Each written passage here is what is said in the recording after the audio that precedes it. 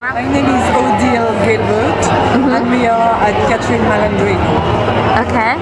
Can you tell me a little bit about the inspiration for the look you created? The inspiration is a bit of Mongolia, of Africa. We created a little tree on the top of the head. So we like drying the hair. We're using phyto product, and we just put two elastic, and that's it. We have the look. Okay. What phyto products were you using? We're using the hairspray, the phyto volume, the mousse, putting a bunch of different products. It's like cooking. Okay. Et voilà.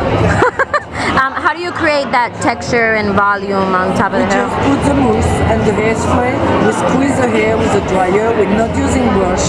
Okay. We put the whole thing together, no brushing, and then we put an elastic.